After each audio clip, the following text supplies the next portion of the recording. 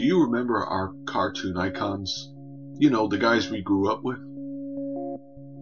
I suppose after the magic of our childhood expires, we start to think, who are the faces behind the faces?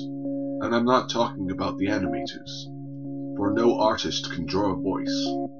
They're not making it up as they go along. They're actors, and some of them hail from the Northern Hemisphere country of Canada, and one of their daughters is Susan Roman. Born on April 17, 1957 at Edmonton, Canada, there is very little known about her early life, apart from doing a brief stint in pornography. Her feature film debut was in the David Cronenberg horror movie Rabid. She would go on later to star in the period piece sitcom Flappers, but she would find her true calling in the 1981 animated cult classic Heavy Metal. Despite being a small role, it would give her a taste of what she would be doing in the rest of her career. Her name would end up being credited in 80s shows such as Strawberry Shortcake, Care Bears, RoboCop, and Maxie's World, including the cult classic The Raccoons.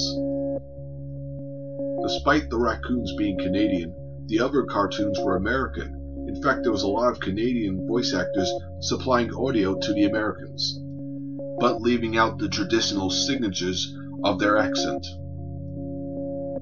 In the beginning of the 90s, she would take the role of her most iconic and famous character, not supplying a voice, but a sound. The canine barkings of Snowy in The Adventures of Tintin. The interesting side note is, Snowy was originally meant to speak, before they chose barking. Just like Pikachu's voice actress, so much expression couldn't come out the same sound over and over again. Something that Susan provided really well. Years later, she would have the chance of doing a voiceover for stuff from the East. And of course, I'm talking about Sailor Moon, providing the voice of Sailor Jupiter. And it's the kind of stuff fans still remember decades later. In fact, she was the only voice actress to do each Sailor Moon series.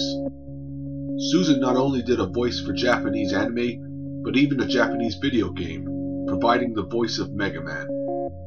Now about to turn 60, she began as a newcomer, learning how to do things, and now people are learning from her.